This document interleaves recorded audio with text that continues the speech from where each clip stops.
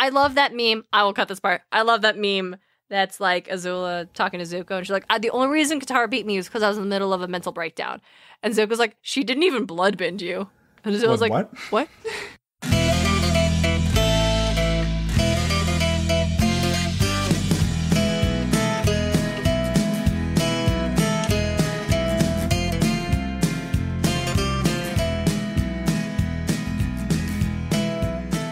Hello, mortals, monsters, and myth lovers alike. You're listening to Podcast of Poseidon, where we explore how ancient myths become modern pop culture by reading Rick Riordan's Percy Jackson and the Olympians.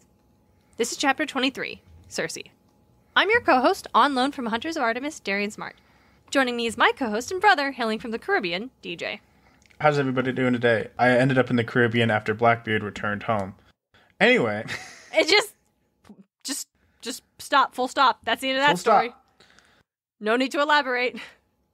Why? Cool. All right. Well, before we fully dive in, let's go ahead and swing by the camp store to make sure we have everything we need. This is the first episode of September, which means it's time for the monthly Patreon donation. Every month, we donate $1 for every patron we have over on Patreon to a children's literacy charity. But this month, we're doing something a little different. In light of everything that has recently happened in Afghanistan, this month we are donating to the International Refugee Assistance Project. The IRAP organizes law students and lawyers to develop and enforce a set of legal human rights for refugees and displaced persons by mobilizing direct legal aid, litigation, and systematic advocacy. IRAP is part of the urgent effort to bring at-risk displaced Afghans to safety. We currently have 6 patrons, so we'll be donating an additional $20, bringing our total donation to $26. And as American citizens, we are horrified at what our government has done to Afghanistan. The literal least we can do is donate to the cause. If you're as horrified by these events as we are, we encourage you to visit the IRAP website and learn how to get involved. You'll find the link in our show notes. Thank you to our patrons for making this donation possible. And now, on to the show. All right, so DJ, what do you remember about Circe from the Sea of Monsters? I remember that she was on an island in the Sea of Monsters. Yep. With a bunch of little girls and like teenage girls who were like the handmaids. Okay, yeah. She turned people originally into normal pigs, and it's like pigs got messy, so now they're guinea pigs. And she tried to tempt Annabeth by having her join Circe. Yes. I mean, that's about it. That's about it. No, yeah, she like runs. What is that called specifically? I got it right here. Yeah, I don't remember what it's called. Like Cece's Spa? Probably. Cece's Spa, something like that. That sounds like something that they'd be going to. Mm-hmm. Cece's Spa and Resort. That makes sense. Yeah. Yeah. We find out later that one of the little girls that was there was Raina. I don't know why you saying little girls is just creeping me out so much. Like what else? One of the girls, sure, I could say that, but they were fucking children. I mean, yes, not children. Like fucking children, but they were children. Yes, they are children, but like, they're like children like Annabeth and Percy are children. Like, little girl... Raina was like 8 when she was there. Is Raina that much younger than Percy? Raina's pretty young. She's not that much younger than Percy. What is that, like 4 or 5 years? Yeah, because it would be like 6 years. Because if he's like, well, not 6 years. He's 13 in this book, so 5 years. If she was 8. Stop, we're not talking about Percy anymore. Raina is more important than every other character. Raina, we're just going to go age.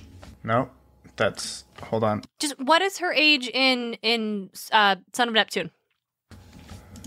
Heroes of Olympus. Okay. Oh yeah, she's about 18, so yeah. I mean, she was still in really Trials young. of Apollo, yeah, she was still young. Yeah, it's still young, but I wouldn't say little girl. She'd be a girl. That's Frank Chang. She'd be a kid. I'm 22. Anybody younger than 18 is a little child. Oh, yes, this is fact. I'm 27, and anyone... And I'm a little... and I'm a little kid. You are a wee babe. Like, literally, you are a wee babe.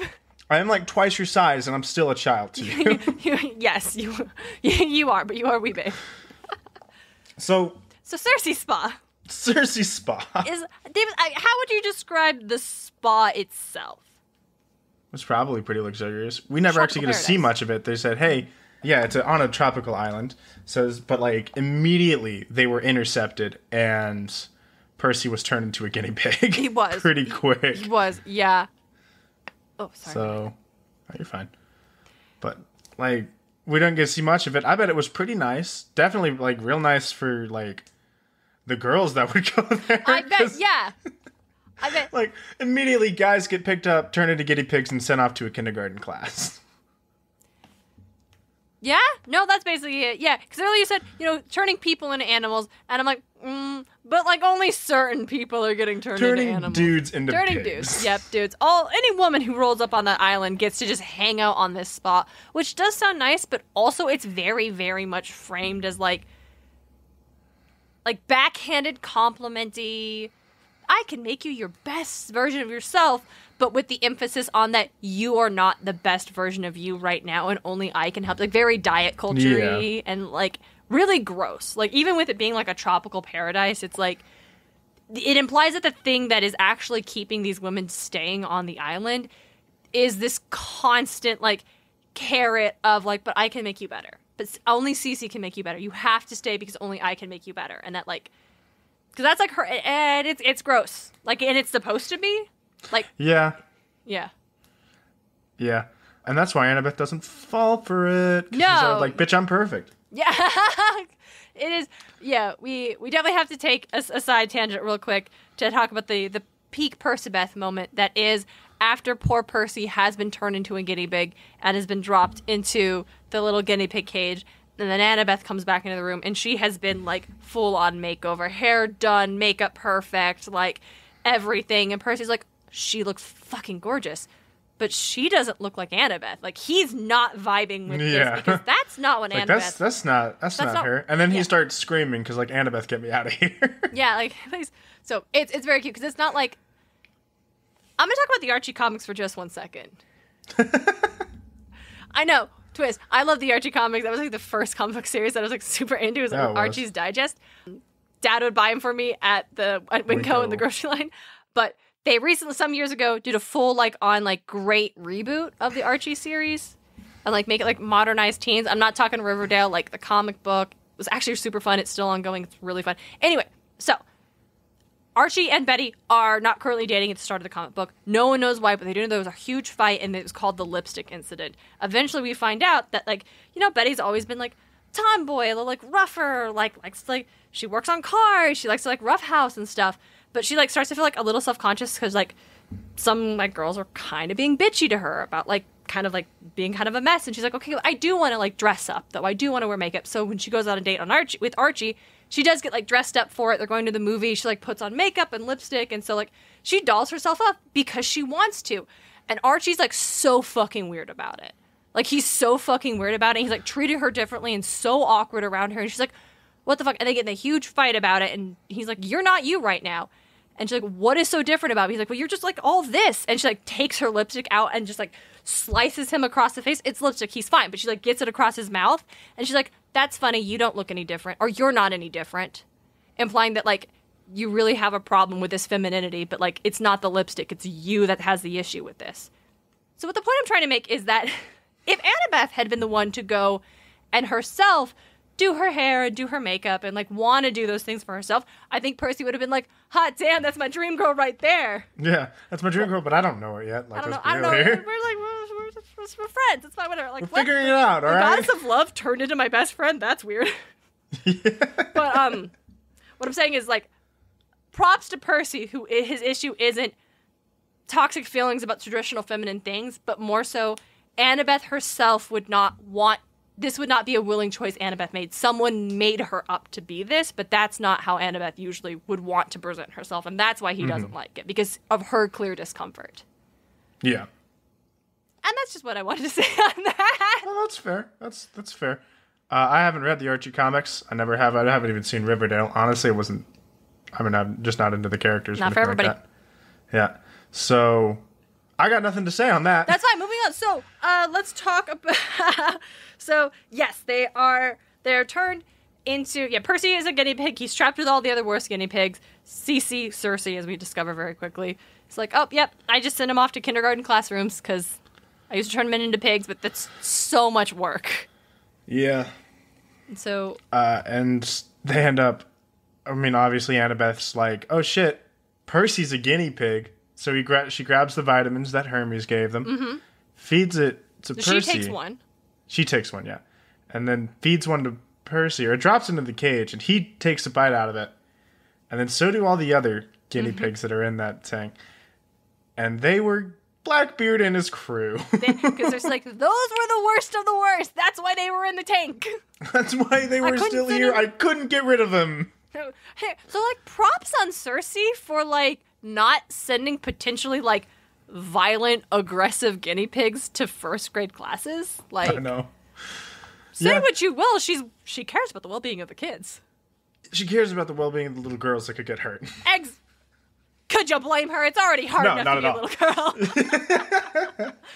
No, not at all. But they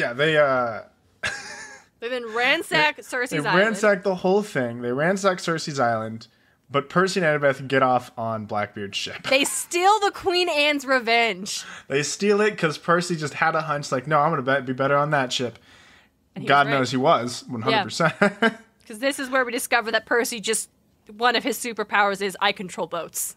Control specifically sailboats. Sailboats. So, we couldn't... Right, if he's on, like, the because they were, like, motorboats and everything. Yeah, they were on motorboats. Like, maybe he's probably still has, like, you know, his coordinate thing that he can do on water. But he can't control it like he could a fucking sailboat. Yeah, there's a lot more of, like, a technical... I think we get into, like, when things are, like, mechanical, it kind of veers more into, like, Hephaestus's territory. Yeah. Like, Leo could kick ass on a boat. He probably could. 100%. He has. What are you talking about? Leo has kicked ass on a boat. We know what's up. But Percy can do the sailing and stuff. So yeah, the classic wooden mahogany. Mahogany. But yeah, then they sail off to the next adventure. But we'll get to that next episode. We will. First, I want to talk about this. We usually don't talk about, like, these segments of the books, but on this one in particular, as I was, like, going over it again for this episode, I was just like, wow, this is kind of pointless for the plot of the book. Yeah. A little bit. I think it's really to try to be like, oh, Annabeth and Percy know each other so well. I mean, I love the Percibeth moments. Yeah. But we get a much bigger one in the next scene. Literally the next scene. And it's like, if they needed a boat, I don't know. Like, they could have tossed in the waves, but Percy, like, senses a sunken ship and is able to pull it out of the water, and now they're on the Queen Anne's revenge. It's just, I think it's just they landed on an island because they just suddenly got blasted from a fucking ironclad. Well, yeah. Well, they're floating. Because Annabeth pulls them. Yeah, they're flowing on, like, a life raft. I think Annabeth pulls Percy onto it after Charybdis and Scylla. I would argue that, like, even with his powers of water, it'd still be hard to keep a sunken boat up at 13 when he just realized he has these powers. I guess. It's just... Here's the thing. Circe's such a fucking cool character. And she has so much great potential, not even as just a general character and an archetype, but, like, so much great potential for this series to have been more of, like, an ongoing presence, and it's just wasted in this weird diet culture fashion beauty thing that hey, I don't think Rick is good at writing female antagonists. I think later he gets better. I mean, everybody gets better, but, like, no, at where he was, no, this like was Medusa, not a good. Yeah. Oof. Circe, wait. And scene with Medusa was weird. A lot of things about Medusa, yeah. So it's just like, huh. Though I would say I'd take the Medusa scene over the Circe scene, at least in the books. Yeah, I do think the Medusa scene at least feels more like practical, forward with the plot, driving forward. It gets some stuff. It gets... the pink poodle follows next. The fucking pink poodle can go too. Yeah. We're getting weirdly into actually being a read-along podcast territory, so let's talk about mythology. Talk about mythology. I don't actually know much about Circe's mythology. Okay. I only know her from the Odyssey, if that's really all she's been in. That is the primary. Circe does have other myths outside of the Odyssey. A lot of these figures, like we talked about last week, or last episode, Charybdis and Scylla, like, Hercules encountered them, and then Jason the Argonauts also. So these are, like, pretty major figures. But she isn't, you're right, she's best known for the Odyssey, because I think the Odyssey is best known. Yeah, 100%. The Odyssey is, like, a household name at this point. Mm-hmm. You know it, even if you've never read it or aren't a Greek mythology nerd. You know what the Odyssey is. Dude takes a bad boat trip. Yeah, straight up. I mean, that's the best way to do it. Dude makes mistakes in his bad boat trip. Yeah, dude makes mistakes. All right, but Circe. She is the daughter of the Titan Helios and the ocean nymph Perse, I think is how we're going to pronounce that, and I'm going to move slide past. Okay. And she's also got some pretty prominent siblings of mythology. Her brother was the keeper of the Golden Fleece and the father of Medea, another powerful Greek sorceress. And her sister was Pasiphae, the wife of King Minos and the mother of the Minotaur. Okay. Yeah. That's a little strange. That's some I don't know about that one, Chief. But... she's a very prominent family, apparently. Clearly. Some other myths cite her as the daughter of the goddess of magic, Hecate, and a king of Cloacus. But most stories are gonna have her be like the daughter of Helios and the nymph. Mm-hmm. Which is essentially like, and this is important to note, like even in the Odyssey, Circe is a goddess. Like, she's like, we call her a sorceress and stuff, and that's not inaccurate. She does use magic and stuff, and herbalists and potions and things like that to do this stuff. But she's a goddess. She's a full-on immortal goddess. Well, we come across that, like, all the time, right? Child of a titan and a nymph. Does that really inherently make them a goddess? I mean, that's a good point, because I guess we could talk Calypso. Yeah, we could talk Calypso. We could talk, like, Polyphemus, even. The son of a god and a nymph, right? Interesting. Yes. Ooh. Tangent. Pin in that. Pin. I'm gonna pull up the Polyphemus notes and just write that there so we can circle back, because that's a great conversation I want to have, but I'm gonna zero in right now. I guess that is, like, yeah, it can go either way, because we also find, like... Because, as we know, what makes people a god is whether or not they're worshipped. Ooh. Specifically in this world, because, like, we find that out, I believe, first Trials of Apollo episode when Nero comes out and be like, yeah, I'm alive because people worship me as a god, so I'm a god now, haha. Yeah. Shout out to Owen, host of the Through the Mist podcast, for doing a whole episode about, like, the Roman emperors and, like, how they were worshipped into divinity. Because I definitely, like, I just didn't get it. Even when I was reading those books, I'm a grown-up reading the early Trials of Apollo books. I'm like, I don't understand. So, like, yeah, shout out to Owen for really breaking that down. I'm like, oh, that shit, like, diving into, like, the actual history of, like, what does that mean? What were they doing? I'll drop a link to his show. It's super fun. But yeah, like, that's... Just figured I'd bring that one up. No, that's a very good point. I guess I'm just going based off of the Odyssey, is that Circe is described as a goddess. Like, she's, especially in this translation that I'm referencing by Emily Wilson, like, they do describe her many times as she's a goddess. Like, she is a goddess Circe. She's, like, basically, like, a minor goddess of magic, essentially. But you're right. In the Riordan books, it is the element of worship that tends to create divinity. Yeah. Which questions, like, suddenly another tangent, a lot of them in this episode, a tangent into the actual book series we claim to be about. What would that have meant for Percy if he had accepted their offer to become an immortal god at the end of the series? Don't they just offer him immortality? No, they do say you'll become a god. You'll become a god. So, I mean, let's be real here. People already sing Percy's praise. He's not even a god. You're right. And so it would have been the whole thing of, like, you don't need regular mortals to do you. The demigods of Camp Half-Blood would have done it forever. I'm like, I can't. I was about to bring something up. I'm like, you haven't read that book yet. No! Okay. Abandon ship. We're jumping off. Back to Circe's Island. They do touch down on something like that. Shut up. No, I'm so sorry. I'm so sorry. I'm going to read them. I want to so badly. I'm just afraid to. If I'm actually being purposely honest, I'm afraid of how that series ends. Dude, no. The series end? Best. Okay. The series end is best. Okay. The journey there rips your heart out and God damn stomps on it. Well, I read Shadowhunter, so that's not surprising. Like, I'm used to that shit. Anyway, so Circe's Island. DJ, do you know what Circe's Island is called?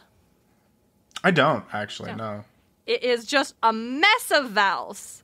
A mess of vowels. Just a mess of Is it vowels. like the French word wazoo? Elaborate. Means bird. What? Dude, it's got every vowel in the fucking... No. This one, at least the English version of this word, actually only has 2 letters, but they're repeated several times. Spelled A-E-A-E-A. How do you pronounce that? Pronounced Aia. Aia? Okay. Aia, yeah. So that's Circe's Island where she lives. And then getting back to what I mentioned earlier about Circe being in various myths outside of the Odyssey, I want to run through those first because I think it's really interesting to establish that in like Greek mythological traditions, she was like a pretty prominent figure, like not just from the Odyssey, like she was like, again, I'm saying like she was kind of like not like a Zeus, right, or a Poseidon or a Hera, but like she appeared often enough to be like a staple of these traditions. So she encountered the Argonauts. Jason and Medea end up on her island after they have fled from Medea's kingdom and murdered her brother, Absyrtus. I'm going to say Absyrtus.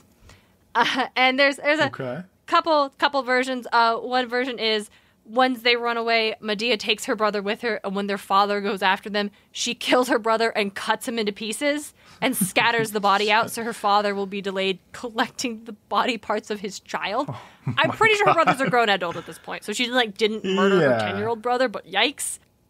But like, classic Medea though. And then we have Jason is in another tradition. The brother is sent after them, and when he catches up to them, Jason kills him. Classic Jason, really, though. So classic, honestly, just defending his ship. Mm-hmm. Yeah, right. So, well, I mean, Jason also did some shitty things on the island, so let's say. Defending his ship. Yes, this is true. Jason's a hero, okay? Hera's favorite hero, in fact. Hera's favorite. So, anyway, so when they meet Circe, she basically purifies them from the murder they committed. The scholars believe that this probably reflects like an actual early tradition of the region. In that particular poem, the animals that surrounded Circe on her island weren't like men she'd cursed or like former lovers. They were just strange beasts. Quote, beasts not resembling the beasts of the wild, nor like the men in body, but with a medley of limbs. Just like bizarre animals. Which I like that vibe. I like that for Nice, yeah. Let's see. There was King Picus, who Circe fell in love with, but he was married to a nymph whom he adored. And when Circe's like, hey, come over here, he's like, no, my wife. And so she turned him into a woodpecker. Oh. Classic Circe, though. Come on. Yeah, no, I'm not siding her on this. Last episode, we talked about how she was in love with the sea god, fucking what's his face? I'm not going to go through that again. The mermaid dude. And when he was like, I really like Scylla. She's not into me. Will you help me make a love potion? Circe was like, fuck Scylla. And turned her into a monster. So, like, Circe's not the best person. Circe's not great? No, but who in Greek mythology is? Hestia. Yeah. Last myth I want to touch on before we dive fully into Circe in the Odyssey is that of Piccolos, who was a giant. And when the war broke out between the gods and the giants, Piccolos fled the battle and ended up in Aia and tried to get rid of Circe. Like, I'm going to live here now, get the fuck out. Mm-hmm. Yeah, not... Well, in this particular instance, Helios rolls up and kills Piccolos. So Helios was still around at that point. Yeah, and he's like, that's my daughter. Fuck off. Please don't. Stop it. Mm-hmm. And Get some help. the blood of the giant became an herb called molly, or perhaps moly. It only has one L. And this is the herb that Hermes gives to Odysseus when he arrives on Aea to help him resist Circe's magic. One last fuck you to Circe. Basically. Holy shit, that's pretty good. Which brings us to the Odyssey. Fucking good. Right? Yeah. So, in the Odyssey, as I said, Circe is described as a beautiful, dreadful goddess, like powerful and stunning, and also will fuck your shit up just because she wants to. Azula. Ooh. No, I quite just like that. Crazier than shit. I would say... End of the series, Azula. Okay, well, Paranoid, crazier than shit, will fuck you up just for looking at her. I think I would put Circe as end of season 2 Azula. Oh, that's fair. I just manipulated the Daily into helping me conquer Ba Sing Se. Yeah, that's fair. Yeah. I just liked bringing up Azula being crazier than shit at the end. No, that's it. Yeah, I want to remind everybody, Azula was 14 and had abandonment issues. 100%. But also... yeah. So, back to Circe. Back to Circe. Real quick, who's the Zuko of Percy Jackson? I think it's Nico. I want to say yes. To a point. Okay. The only thing that I would have be like, maybe not. Actually, I got nothing. Ha! Okay. So back to Circe. Yeah. So I've got up, as you can see, my copy of the Odyssey has a lot of little sticky notes tabbed out of it. Because I got references. Okay, so Odysseus and his crew roll up and they land on Aea. And not unlike the island of the Lystragonians, part of the crew goes to check it out. Odysseus stays behind. The captain never joins. What are you talking about? Always send out a recon group and they'll come back. Yeah, exactly. So the crew goes up, they find Circe. She's like, hey, welcome to my island. So great to have you here. I love company. These are my animals. They're very adorable and vicious. Don't worry about it. Let me make you dinner. And so she does. And then the men who eat the dinner get turned into pigs. And she puts them off in the pig pen. To her credit, feeds them pig food. She's going to care for the pigs. Her animals are in great hands. Anything is pig food. Anything is pig food. Facts. There is one of the crew who did not join for dinner and was like, nope. This gentleman's name was Eurylochus?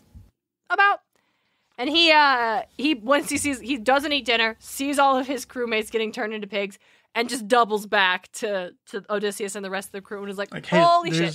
There's this chick, she turned people into pigs, we should get out of here. We got to leave.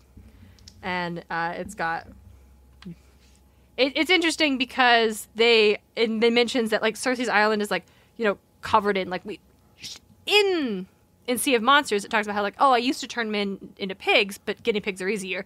And yeah, she turns Odysseus' crew into pigs, but it's kind of implied that she kind of turns men into animals in general. Around her this palace, this like mountain home where she lives on the island, mountain wolves and lions, which she had tamed with drugs. And they're like, tamed with drugs is wildly different than I turned men into these animals. I mean, they still keep their mental faculties when they're turned. They can still, but like you give pigs, them... like I don't know, like yeah, you know, taming them. You can, I guess, tame a guy who's been turned into a lion with drugs. Why turn them into the lion in the first place? That's a really good point. You're right. Okay. That may be just broader traditions of like, oh, it's all kinds of animals and not just pigs. But yeah, if you're just turning them into pigs to make them powerless, or animals to make them powerless, you're not going to turn them into a lion and a wolf. Yeah, like those are strong. Mm-hmm. You do not want to fuck with those. No. So, Ella Euros. Elaclocus. I don't remember his name. We're moving past it. Other dude. Someone's going to email us Smart and tell us man. he's really important. He is. Right. He's only the smart one of the bunch, right? So Odysseus like, I'll save him. It's fine. No. I'll save him. It's fine. I've gotten out of every scrape I've been in so far. I'm Odysseus. The story is named after me. I'm not going to die. So I'll take care of the problem. So Odysseus is going up to Circe's place to take care of the problem, and Hermes shows up and is like, boy, you are not ready to take care of this problem. Here's some moly. Yeah, so he shows up and gives him some moly. It's made out of this dude who also hated Circe, so... But that guy was definitely, didn't have reason, he was just an asshole, so, like, it's kind of different, but also, like, he's here for his revenge, essentially. Here, I want to just pause real quick and read how Hermes is described, because we actually didn't talk about Hermes in the Odyssey in a Hermes episode. No, I love that episode. I think we nailed it. I think it's what Hermes would have wanted, especially with this description. So... Yeah. I had almost reached the great house of the enchantress Circe when I met Hermes, carrying his wand of gold. He seemed an adolescent boy, the cutest age, where beards first grow. He took my hand and said, why do you come across these hills alone? And warning about Circe and how to beat her. But, like, the cutest age? The cutest age? Hermes, what the fuck? Also, Odysseus, what the fuck? Yeah, Hermes is just like, I'm small and limber. Yeah. I'm 14 years old. Watch out. I don't want to dive into that right now, but Greek culture is a little weird. Anyway, so he's like, he gives him the moly, and he also is like, oh, so once she can't turn you into a pig, she's going to want to have sex with you, which you should totally do because she's a goddess, and that's how she's going to, like, be cool with you. Don't turn her down or that's going to go bad for you.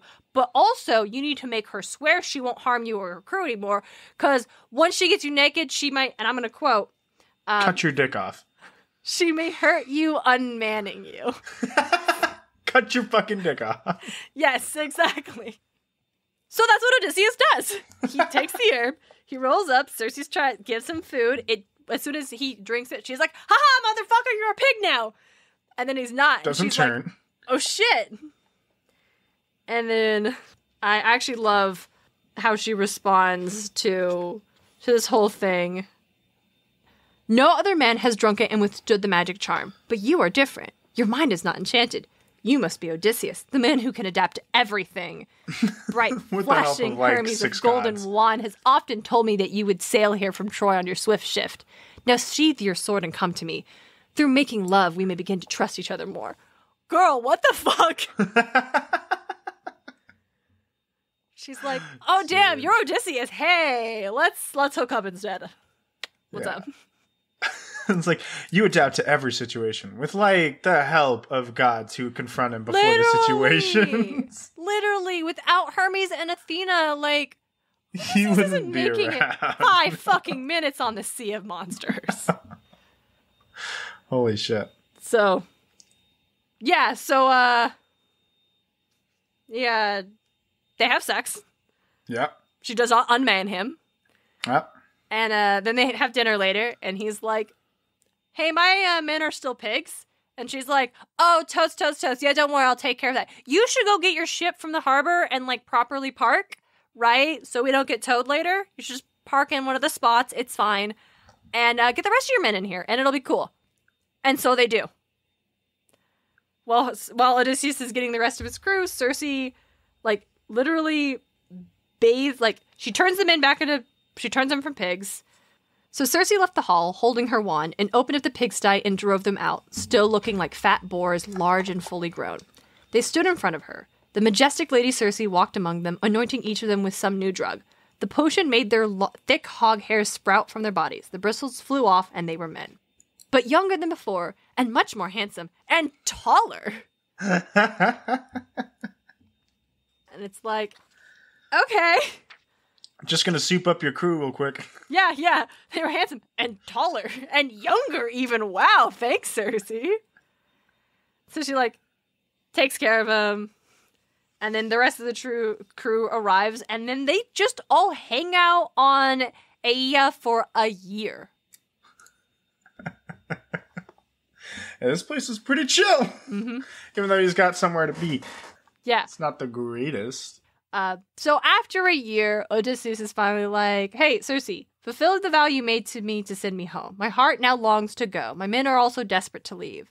Whenever you are absent, they exhaust me with constant limation. And she answered, Great King Odysseus, master of every challenge, you need not remain in my house against your will. Like, very much like, yeah, you can go. You could go whenever you want. Yeah, it doesn't matter. They could have left as soon as his men were transferred back from pigs, but they definitely decided to stick around. But first, Circe does tell him, but you do need to go to the underworld to find this long-dead prophet who Persephone has told secrets of life and death, and he's going to need to tell you what you need to do next. Because, once again, she's a goddess, and so she just knows these things. Like, oh, but you're going to need this information next, but I can't give it to you, but this guy knows it, so you have to talk to him. And then tells him how to get to the underworld and back again. The time. Like, it's whatever. Sorry, say it again. I converse with the fates all the time. They tell me things. Yeah, Not everything, but they tell me what you need to do. Yeah, we get together for sangrias and tapas every couple weeks. It's pretty good. Mm-hmm. So yeah, that's Circe. That's Circe. That's Circe in the Odyssey. And then she also tells Odysseus how to get past Charybdis and Scylla without his crew totally being trashed. Nice. Yeah. And so, basically, she's an amazing host after the whole pigs thing. Yeah, but then she got somewhere down the line was no longer an amazing host. Yeah, right? Okay, so that's the weird thing about this translation is like, or not the translation, the adaptation of Circe we see in Sea of Monsters is very much like she doesn't need to fight Annabeth. No. Like, if Annabeth is like, I don't want to be a sorceress, I want to leave, Circe really should have just been like, okay, bye. And if Annabeth is like, change Percy back, and she took the vitamin so Circe's powers wouldn't work on her, the next logical thing would Circe be like, all right, bet, what do you want? Like, yeah, fine. Really, honestly. I do love how she's like raging about the multivites. We're like, they have no nutritional value. Which, like, fact, you shouldn't take vitamins or supplements unless you have like a licensed medical professional recommends you need them because of a deficiency in some fashion or other. They're not helpful. How much do you know of the Burning Maze? Oh, I didn't read the Burning Maze. I know you didn't. I was just asking how much you knew of it. Jason dies. Circe is present in the Burning Maze. What? Holy shit! That's really like, that wasn't the one earlier, but this one I did like, because it's fucking relevant right now. You know what? No. Tell us more, DJ. Tell us more. It's okay. She's relevant. She's relevant in the Burning Maze. Yeah, what does she do? No, get into it. Yeah. She's there. She's trying to like help. Caligula was his name. Oh, god damn it. Yeah. She's helping Caligula become the sun god. Why? Because he wants to be the sun god, and he's promised her more power. He's promised her revenge. On who? Percy. On like the demigods. Okay. Percy and Annabeth, and just like in general demigods. Okay. Yeah. I'll give you that one. Because I'm like... That's also fucking Caligula. Like... Okay, but Circe doesn't need more power from a man. That's her whole thing. She represents the threat of femininity that the ancient Greek men couldn't handle. Yeah. But no, yeah, it's just like she shows up and it's just like I can't remember specifically what Caligula did promise her. Okay. I know he promised her something. Maybe like a portion of the world that they're all going to rule, you know, like because obviously, I don't know. But she was like relatively prominent, and I can't say any more before I get into like really spoiler territory. All right. Because Circe shows up relatively quick. Interesting. Now, I say relatively quick in the sense that's like it's in the first third of the book, maybe. Yeah, I have the Burning Maze. I bought it. I just never read it. And not even like an intentional choice. I just never read it. Yeah. Never got and then I never it. bought the other two. And then we started this podcast, so that proves to be a big problem. A reoccurring problem. Anyway, so okay, I like that. Because that was actually something I want to talk about. Is like after like specifically doing the research and like learning more about like Circe and her prominence, I was like pretty pissed that she like never showed back up. Because again, she comes back. She's a goddess, and she's like a daughter of a titan, basically, but she's a goddess, and so it would have been really cool to have her be more prominent, and so you have like Luke and his crew, and then like the Camp Half-Blood, like the heroes and stuff, vying to try to see who Circe is gonna side with. Yeah, like she comes back and she's a villain. She's a villain. Obviously, not surprised. Rick does not like female sorcery. He doesn't like female magic users. They are always villains, and it's always framed as like a bad cheap trick. Hecate, what are you talking about? I was trying to remember like Hecate, but like, it's like very much. She was like more wishy-washy about it, but she wasn't evil. She's like, no, I don't want to fucking side with these guys, but I don't want to side with someone who's going to lose. And I can't say that I blame her. No, that's fair. It's just is very much you need to prove to me that, like, as every fucking god in Heroes of Olympus, you need to prove to me that you are worthy of my help. No, I don't mind it. Yeah. I just, like, it is very, like... Also Hazel. And again, like, it takes us a while to get to Hazel. Yeah, that's fair. I mean, yeah, like, as we see in, like, obviously the early books, he was his fucking growing pains as a writer. Yeah, yeah. But, like, pretty consistent of, like... I mean, they're framed as, like, these female sorceresses are framed as evil in their myths, right? Like, yeah. But even, like, Circe is, like... It's like she turns them into pigs, but she turns them back and all this stuff. But even that thing is like it's implied that the lesson is the dangers of like comfort that can distract you from your goal. Like how this horrible, wretched woman who was such like a lavish, tropical, peaceful island, but that just kept them from leaving when they really wanted to go. When he was chill with Calypso, it's for 7 years. And for like a whole year with Circe. No, I'm talking about Rick. Oh, I'm talking about... Well, Calypso served a different purpose. Yeah.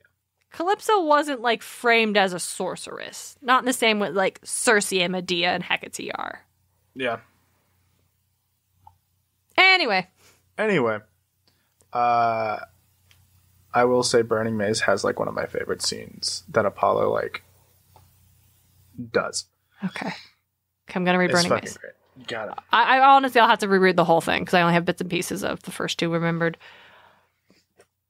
No, I feel that. So do you want to hear about the sequel to the Odyssey?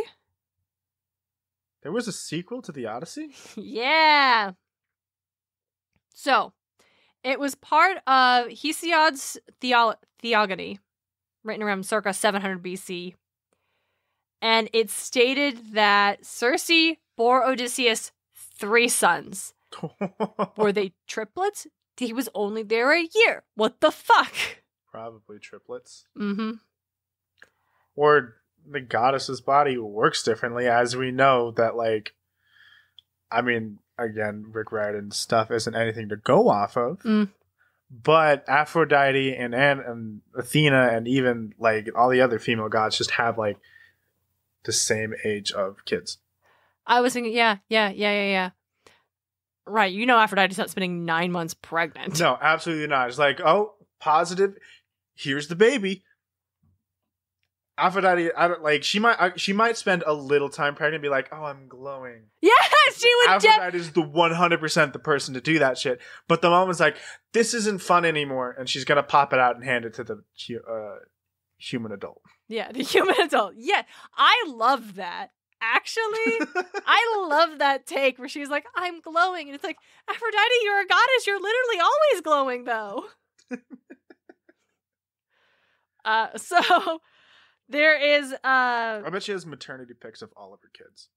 Oh, she does, though, right? Like the whole, like the whole extra maternity pics that, like, I think it was Kim Kardashian did with whoever the fuck. I don't follow. Yeah, like so over the top, like completely naked, pregnant belly. Yeah. Carefully posed. So it's safe for Instagram. Yeah. Flowers everywhere. Just like hands them to the fucking, like, if she ever feels like it, hands it to also the fucking adult human. Yeah, like, she would, right, though. She would definitely be like, here you go. Here's your baby and the pictures of my pregnancy. Here's your baby and here you go. We fucked like 2 weeks ago. How did this fucking... I know. It's crazy. This one was a little bit more... This one just like, the pictures were too good. I had to keep going back. That's longer than it usually is. So... I fucking love that. That's hilarious. She's not even in this book. No, she's not. We get to her in the next book. Let's circle back. Anyway, so Circe has 3 kids. Well, there's the story about the third one was like an epic called the Telegony, essentially. And this epic is now lost. Only fragments have existed. But essentially, the gist is this... Circe eventually tells her youngest son who his father is. So he goes to meet him. With the... And give him... Wait. Right, so Circe eventually tells him who his father is, and this kid... He's like an adult at this point. He's in his 20s. Goes to find his father with the poison spear his mother gave him. Why, Circe? Why a poison spear? Because she's a bitch. She's a vengeful bitch. Mm-hmm. I don't know. So Telegonus rolls up on Ithaca and starts ravaging the land. So Odysseus shows up and is like, the fuck? So Telegonus kills him because they get in a fight, but he doesn't know Odysseus is his dad. And then he finds out what happened. So he takes Telemachus, Odysseus' other son, by Penelope, and also Penelope back to Aea with Odysseus' corpse. What the fuck? And in some versions, Circe marries Telemachus, and Telegonus marries Penelope by the advice of Athena, and then Circe makes all 3 of the others immortal as well. Huh. And an alternative poem from the 3rd century depicted Circe as using her magic to bring Odysseus back to life. Okay. And then Odysseus has Telemachus marry one of Circe's daughters. And then sometimes later, Telemachus has a quarrel with his mother-in-law and kills her. And then Circe's daughter, his wife, whose name is like Cassiphone, which is not it. Persephone. Cassiphone. Yeah, Cassiphone. Cassiphone murders Telemachus. And then Odysseus dies of grief. What the fuck? I don't know! I wish this epic wasn't lost. I'd love to hear about it. Damn, what the fuck? So that's fucking wild. That's fucking wild. That's Circe in Greek mythology. And again, my girl had a much bigger role, and I'm very, very glad you told me that she shows back up in the series, because I like that, because I was very much like, this is like a prominent fucking character in Greek mythology. She deserved way more than what is essentially a throwaway chapter that adds not a lot to the overarching plot of the book it's even in, and then is actually retconned to be important later for Reyna. I know. That shit was wild. God, Reyna should have kicked Percy's ass for that. Yeah. But like at that same time, Reyna was standing there looking at Percy. No thought, head empty fucking Percy with no memories. Are you kidding me? Yeah, Can it's you really not be fair. Mad at that guy? It's not fair to like get mad at someone if they don't know what they did That's wrong. why later she's like, yeah, no, I was on that island and I'm whatever. I'm like way better now, but my sister hates you. You probably met her. Yeah, you probably met her. Percy's like, who is she? She hates you. Do you have any idea how little that narrows it down? She hates you. You met her. She was queen of the Amazons. Oh, her. That explains a bit. God, I hate how Rick portrays the Amazons in this fucking series. Moving on. Weird. It was a little weird. So weird. It's another, like, Hydra creates Starbucks weird joke. Yeah, it was. Anyway, we'll get to it eventually. We're doing Magnus Chase next. So, yes. That'll give me a break. So, Circe is not a witch. I want to specify this. She is a goddess who does magic. And that's different. Or other also portrayed as a sorceress, which is also different. Which is also different than a witch, yes. However, Circe is one of the female sorceresses of antiquity who does fold into the inspirations of our witch archetypes in modern pop culture. Yes. So we're going to talk about witches today. Yeah, we are. Fuck yeah. We're going to talk about some witches. DJ, I have had the floor for quite a bit, so even though I am actually the witch of this podcast, I will let the floor to you. Who do you got for us? Oh, man. I don't got a lot, honestly. Let's be real here. I don't focus on a lot of, like, witchy stuff. And even then, like, the stuff that I watch. All right. I don't know if again, let's, Looper.com. Thank you so much for the most iconic pop culture witches. Okay. Maleficent? Oh, I have Maleficent on my list for this specific reason. Maleficent is not a witch. Yeah, I would not put her in a witch. Maleficent is a fairy. Yes. Very, very specifically, she is a fairy. Even if you go back to, like, the old, the folklore of Sleeping Beauty, she's a fairy who was slighted because she was not invited to the christening. Yes. And that's why she curses the baby. Ancient fairy, from that Tumblr post that everybody, ancient fairy politics and mannerisms. Mm-hmm. If you are not invited, like, the birth of a royal one is public. Big fucking deal. And if you're not invited, then you are not wanted there, and that is a very big slight. And here's a fun fact, you don't slight the fae. You don't slight Maleficent specifically. Well, yes, let's be but like real any here. fairy, here's the thing. Any fairy. If like, let's say Maleficent did get the invite, she would have rolled up, got, like, here's a kick-ass gift, because I'm a fairy, we're all given gifts, I'm gonna show up. But let's say she didn't invite, like, fucking Flora, Fauna, or Merryweather. They were gonna be pissed too, because they're also fae. Yeah. That's how they roll. What if them would have showed up and cursed the baby at Aurora, and then Maleficent probably would have handled that problem, because she was more powerful. So not a witch. Not a witch. There was like everyone else. I'm like, yeah, okay. And then I saw Maleficent. I'm like, I don't know about that one, Chief. I don't know, yeah, right. But there was one that I'm like, yeah, Scarlet, Scarlet Witch. Oh, Scarlet Witch. Right. Okay, she's also on my list, but only because I really just wanted to talk about Wanda. No, that's fair. Wanda's great. Wanda's great. And you finally watched WandaVision. If you haven't seen WandaVision, highly recommend it. Oh, it's so good. It's the best one so far. Yeah. Like, WandaVision and the Star-Lord T'Challa episode of What If are just the best things on the Disney Plus run so far. Also, out of like all the What Ifs, I saw that one. Like, that one interests me most. It's the best one. There's only 3 out so far. That's the best one. Hands fucking. You expect me to go watch Guardians of the Galaxy and watch fucking Chris Pratt be Star-Lord when you show me what could have been? No, thank you. I'm done. Anyway. I'll still watch. I think it could be fun. And then the Hocus Pocus witches. Sanderson sisters. Yeah, I've got them on my list. Because they're specifically classic traditional witches, but like Circe, they also turn people into animals. At least one. Thackeray Binks is turned into a cat. A weirdly immortal cat. Everybody's favorite, Sabrina. I also have Sabrina. I'm sure she's turned people into animals, but Sabrina was actually one of the very first shows I was super, super into. Yes, it was. Like, we had DVR. I recorded every episode of Sabrina, and they would air in order on what was at the time ABC Family. And so Frequently. I watched... Every time they would get to the end, they just started back over. Start on episode 1, yeah. They'd go to that, very end. Here's the episode. Weird wedding episode where she, like, runs off on her wedding, and there's Harvey waiting for her on a motorcycle, and they ride off together. Very next episode, Sabrina, 16 years old, floating off of her bed, and her aunt's being like, oh, her powers are developing. Constantly teenage Sabrina trapped in a cycle. I watched the entire series, I swear to God, at least 4 times through when I was in middle school and high school. I believe it. You always had that series running. I bet it was so annoying.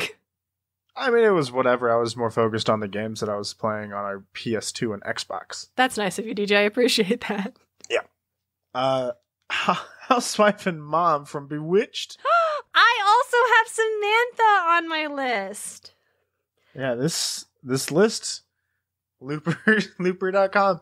Yep. Thank you again. I've been to your website a couple of times for lists like these. Let's see if I can jump over, maybe find some more obscure ones. Yeah.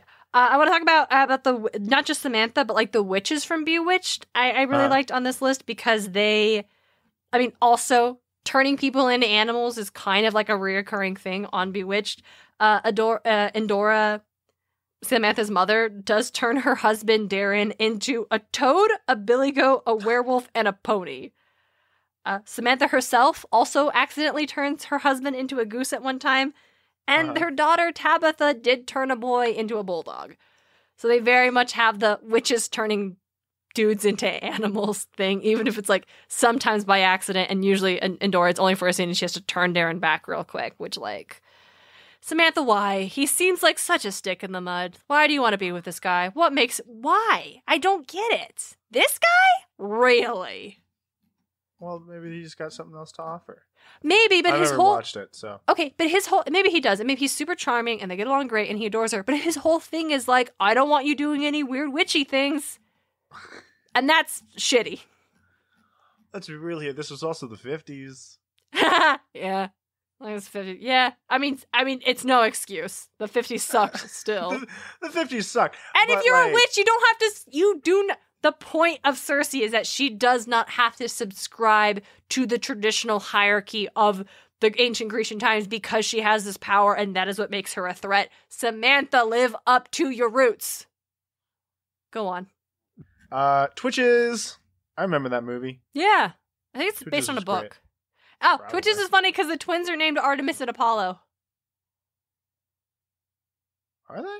Yeah, I mean that's their like birth names are Artemis and Apollo, and one of them their powers are strongest in the day, and the other one their powers are strongest at night, sun and the moon. That's pretty great. Yeah.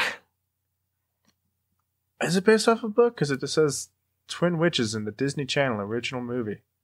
I always assumed it felt like it was based off a book. That's fair. Hermione Granger. Yep. Very good witch. Very good witch.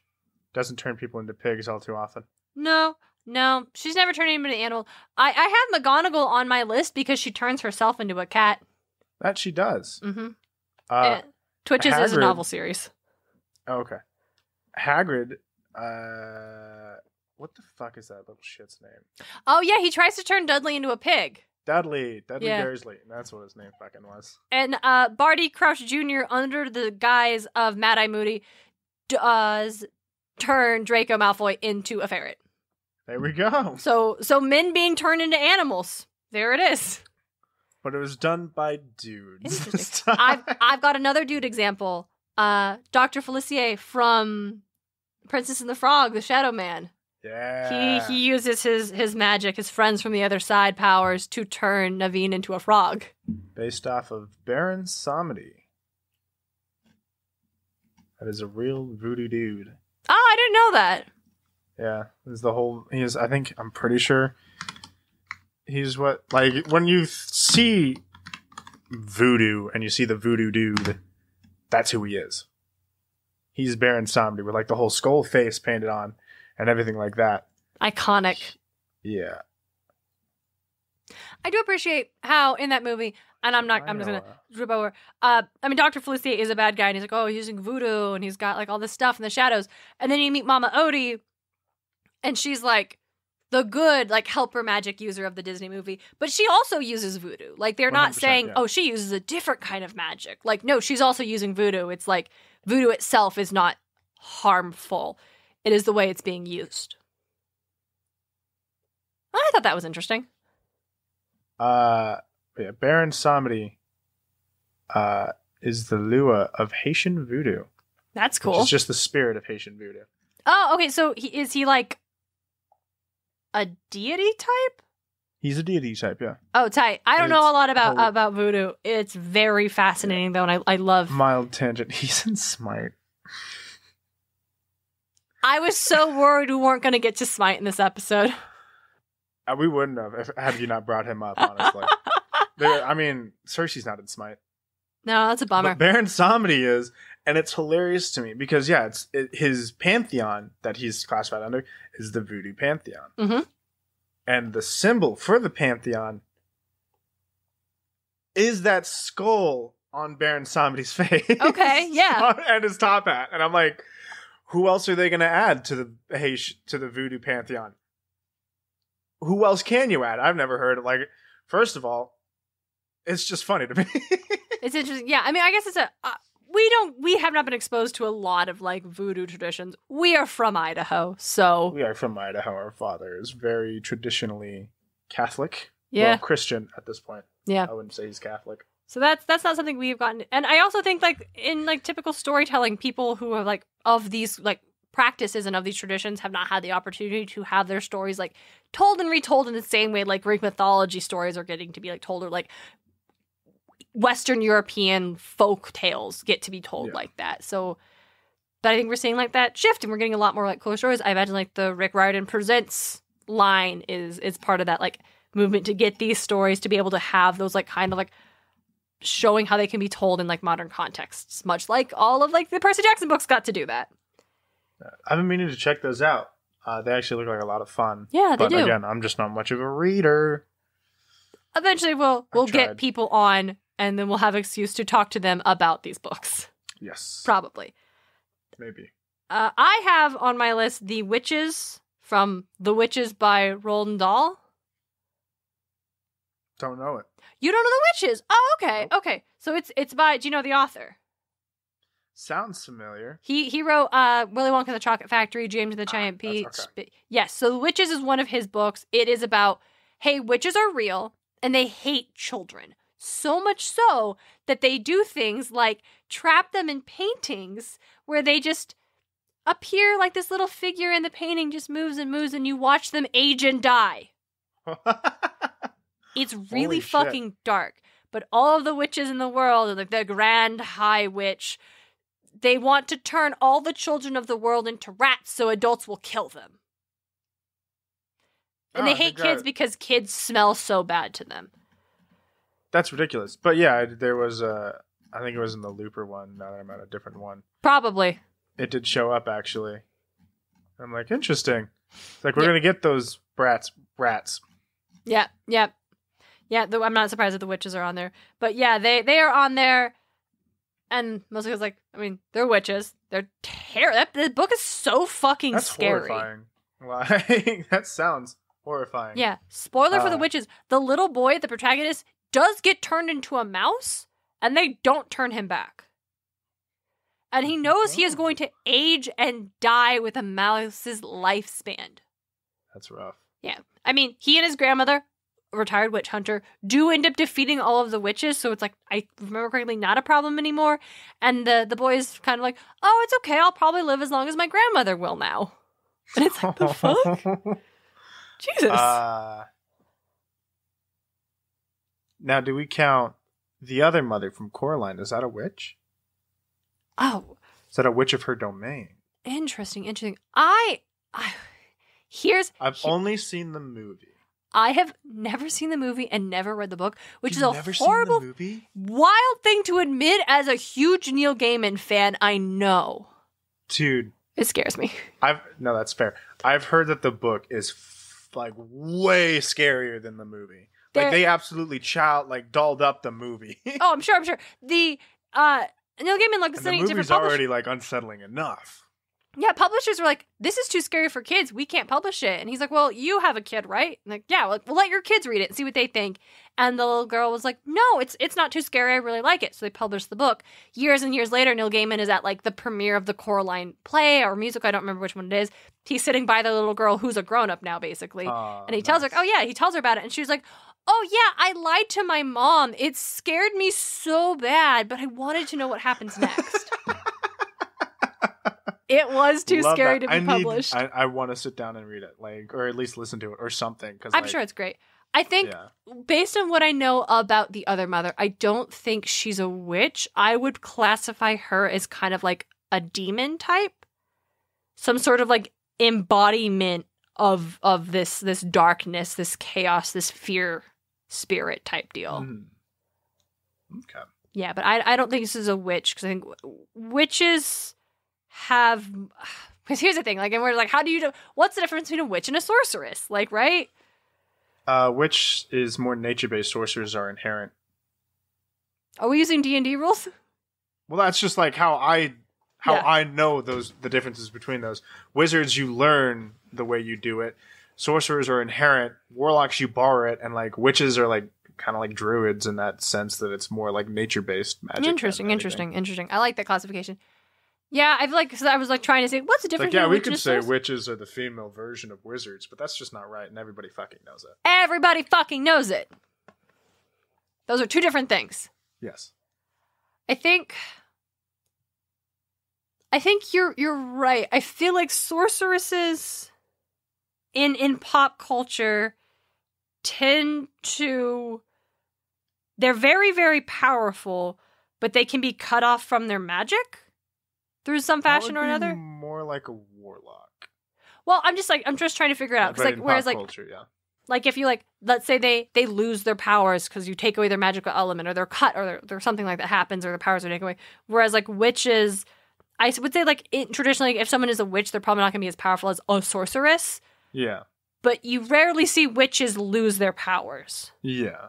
And they tend to be like an inherent skill. Well, sorceresses with study can grow their powers and become more and more powerful. I feel like a witch, they have a set level of power, and they can learn how to access it, but they can't grow their power beyond what they inherently have. Whereas sorceresses can, because it's coming from external places.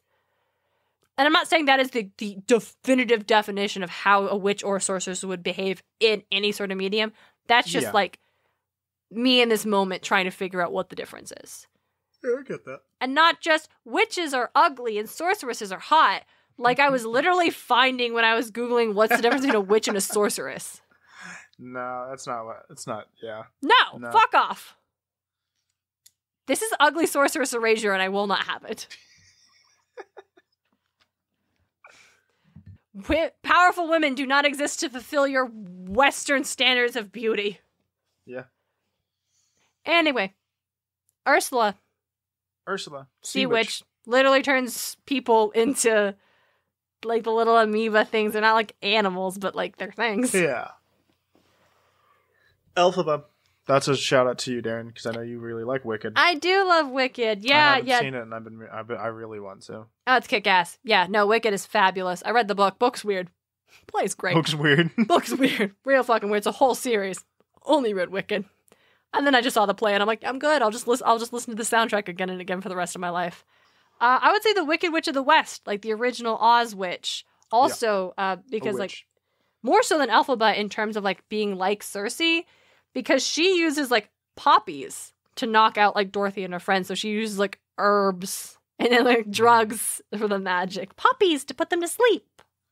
Yeah. The Good Witch of the North. Yeah, She's Glinda. She doesn't do much. No, she shows up in a bubble and then fucks off. Yeah, Says a bubble, hey, go down that road. It's yellow. It's made of bricks. See ya. Much like Circe does send Dorothy on a quest. Good luck. Yeah. Good luck. You're gonna need it. I'm not gonna help you. Yeah, you got it.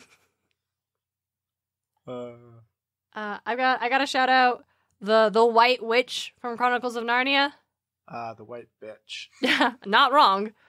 But No. Her name is actually Jadis.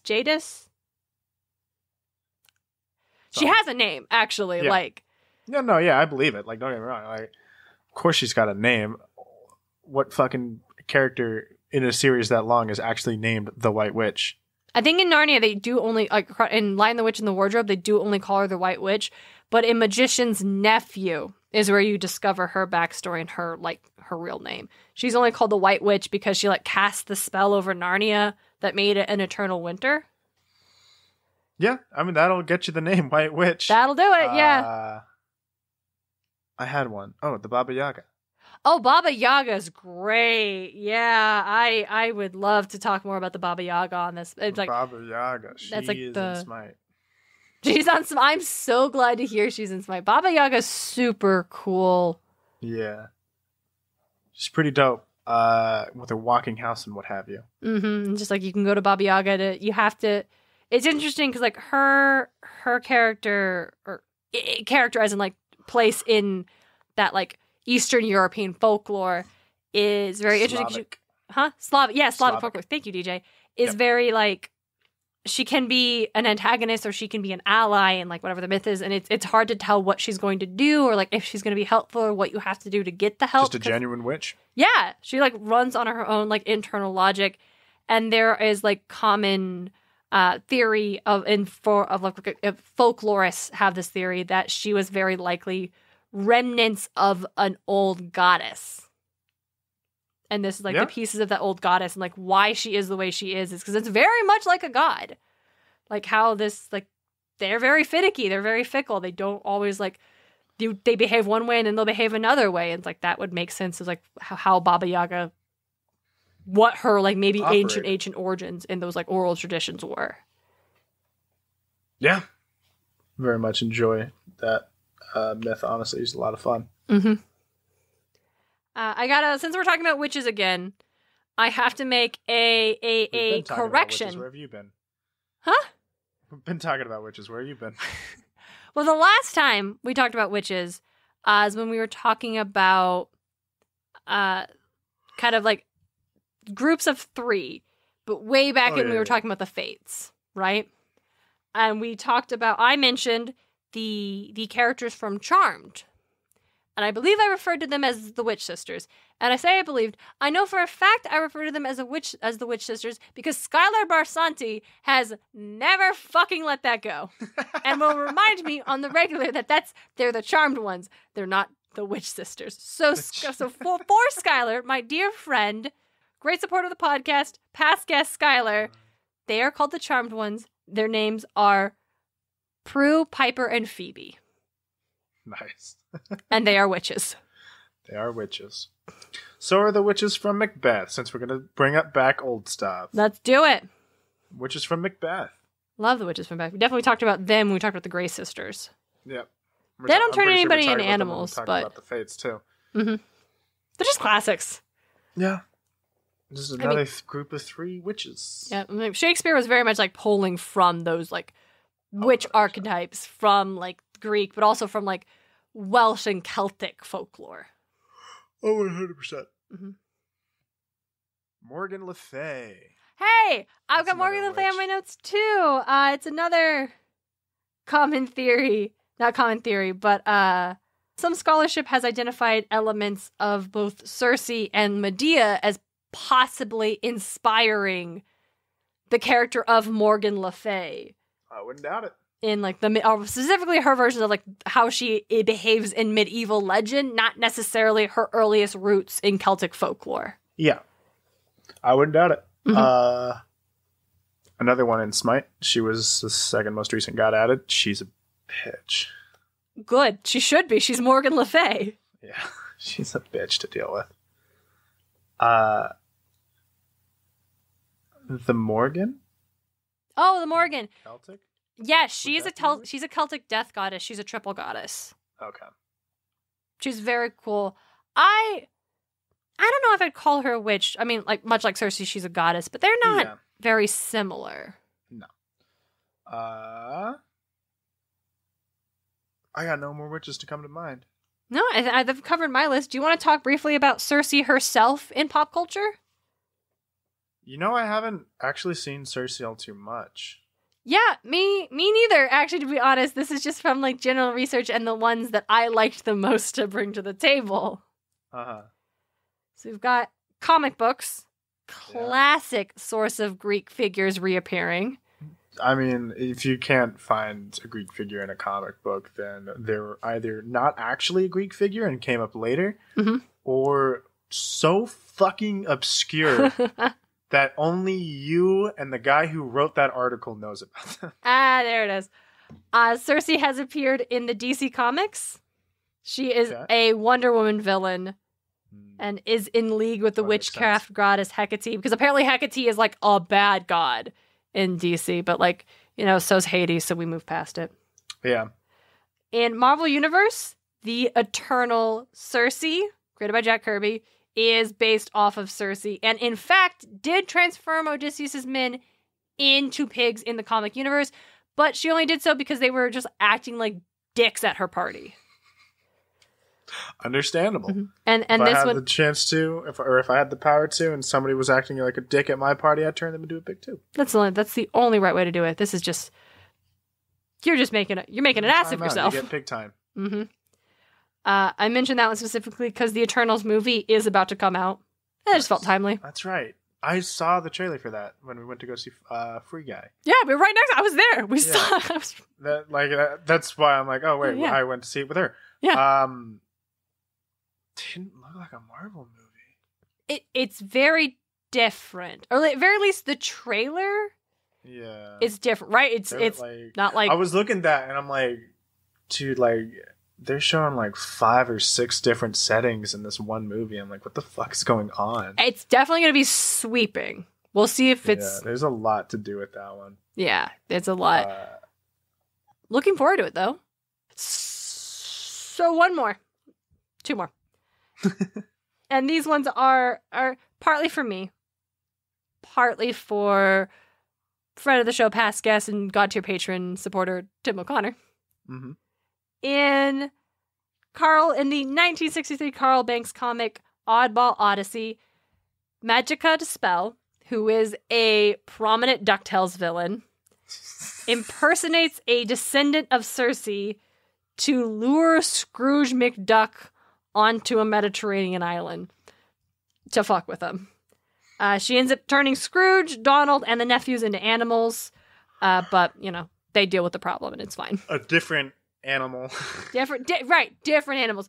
That's fun. So, in the actual original DuckTales cartoon from the 80s, you actually do have Circe, and she is a pig, right?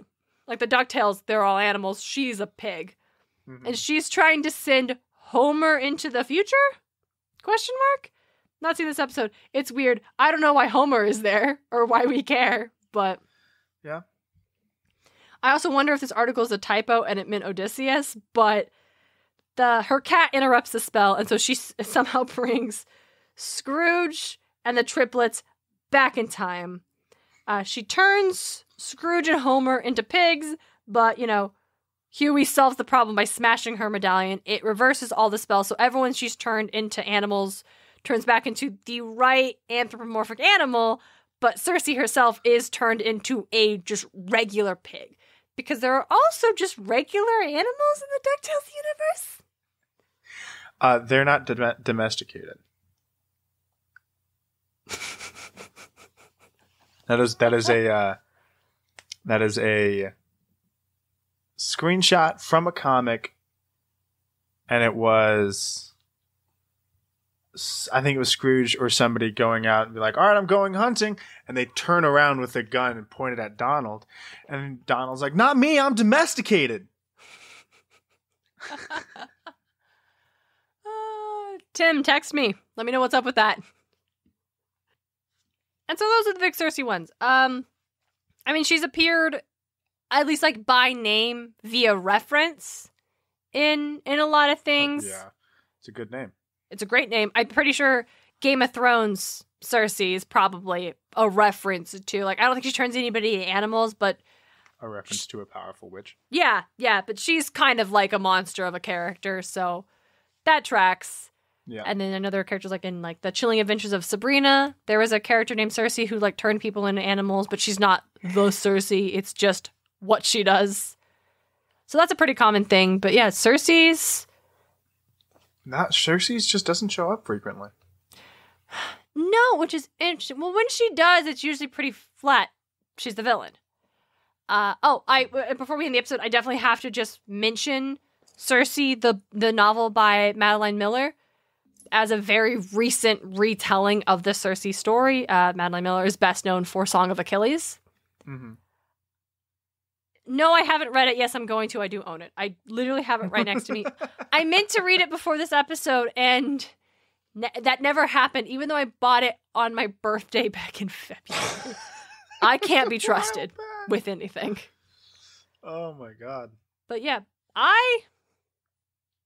hot take, I like Circe. I bet Circe could be a lot more fun than what she's represented as. Yeah, right. Thank you, DJ. Thank you.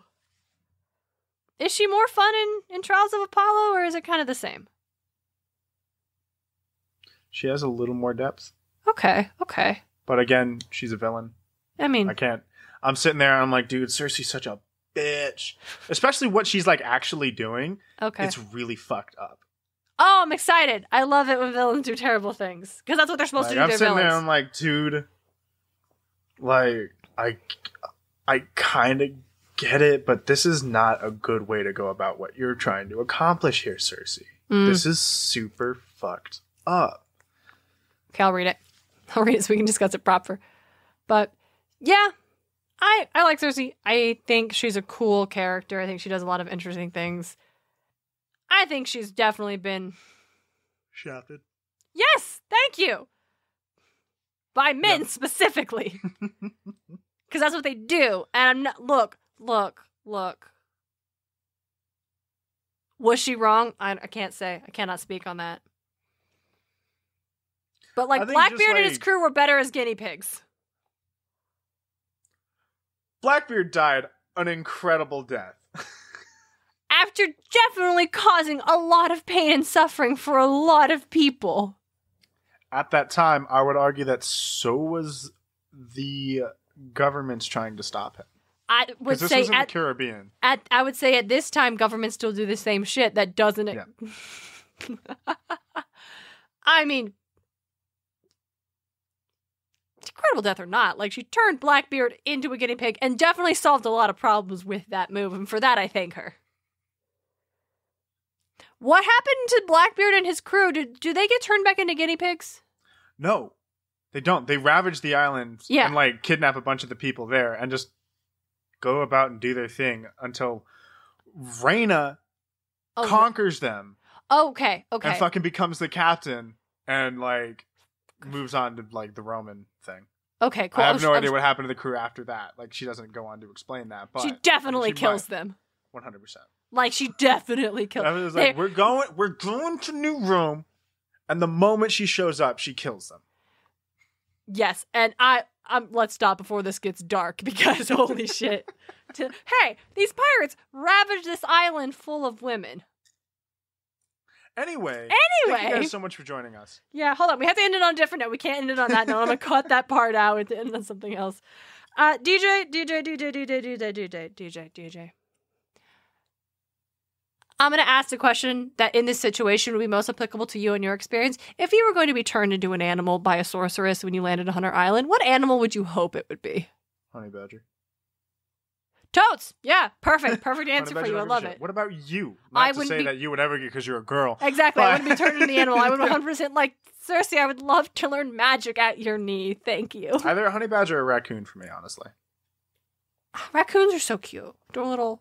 Yeah, I think raccoon would be better because they have the hands are more dexterous. Tiny hands. They're little tiny hands. You can use tools, and I think you'd be able to you could still game, I think.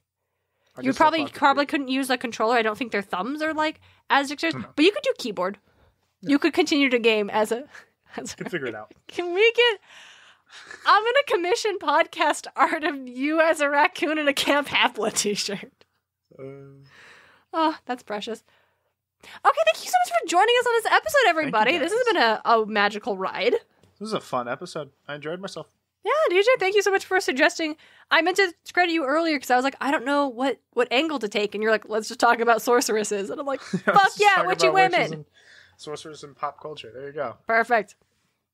Well, thank you so much for joining us, everybody. We appreciate your time and just hanging out with us. Yeah, make sure we will drop the link to that Looper article if you want to read the whole thing. Also, make sure you go check out Owen and his podcast. It's super fun. Also, go check out, I'm going to just name a couple other Percy Jackson ones.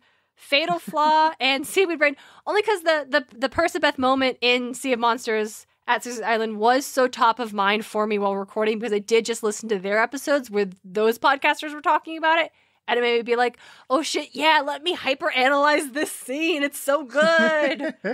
So yeah, Seaweed Brain with Erica and Carter, and Fatal Flaw with Maddie and Molly. They're all just super cool, really nice, like Rick Riordan, Riordanverse podcasters, and I'm glad we're part of that community. A lot of fun. So, Thank you guys so much for joining us. Yeah. It does mean a lot. So we will be back in your ears on Tuesday, September 28th, talking about the sirens. And another Persebeth moment. Yeah, I'm excited. You guys have a great day. Awesome. And until next time, don't be like Zeus. Don't be like Zeus. Podcast of Poseidon is created and hosted by Darien and DJ Smartt. It's edited by Darien Smartt. The show is produced by Darien and DJ Smartt, as well as Tim O'Connor. The Crystal Con Man. Our music is Athens Festival by Martin Hain, and our cover art is by Audrey Miller. You can find her on Instagram at bombshellnutshellart. Like the show? Ready for more? Support Podcast of Poseidon on Patreon. Just $1 gets you exclusive bonus content. Find out more at patreon.com/podcastofposeidon. Can't spare the drachmas? You can support the show by leaving a review on Apple Podcast or by sharing us with your friends. Find all of our episodes and episode transcripts at podcastofposeidon.com. Thanks for listening.